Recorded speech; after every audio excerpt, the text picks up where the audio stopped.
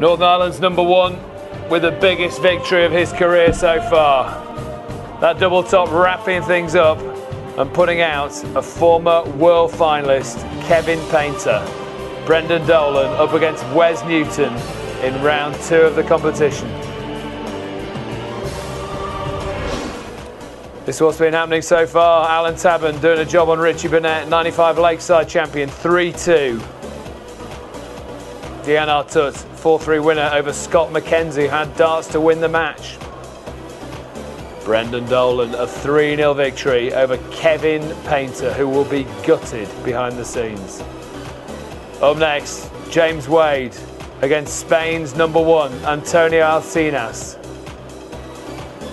And Dennis Ovens will play Artut in the final match of the evening.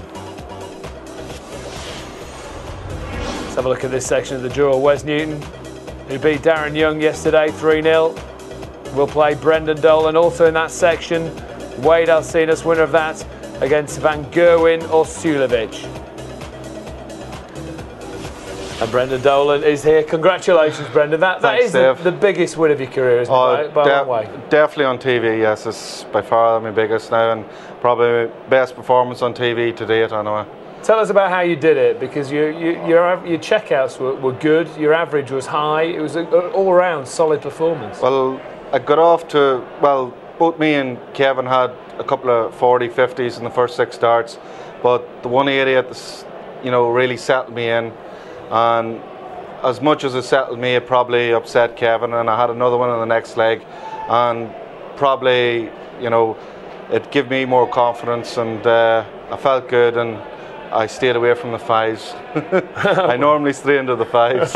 When you went a couple of sets up, he came back, got a 1-5-6. It looked just perfect, as if he was going to rally and fight back into it. Did you worry at that stage? No, it was only one leg, and I kept telling myself it's only one leg.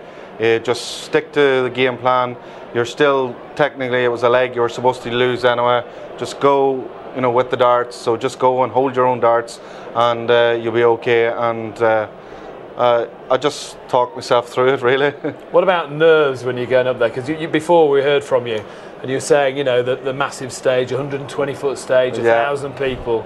It's got to get the adrenaline going, hasn't it? The stage is absolutely awesome. The size of it can take your breath away, but you only have to use so much of the stage, and that's your area. So you can narrow it down in your head, and try and not let the crowd or anything get to you, but try and blank it out as best you can. You can't blank it totally out, especially when they're encouraging you, and I had good support out there, as well as Kevin. It was kind of 50-50, which was a bit of a surprise for me. And you're still doing your day job as well. You're a patron decorator. You do that a couple of days a week, 3 days a week? Well, it's with me going so often to darts, it's away on a Friday to darts, home on a Monday, work Tuesday, Wednesday, Thursday, and away again on a Friday. It's monotonous, but it's, I love darts, so it's enjoyable that way.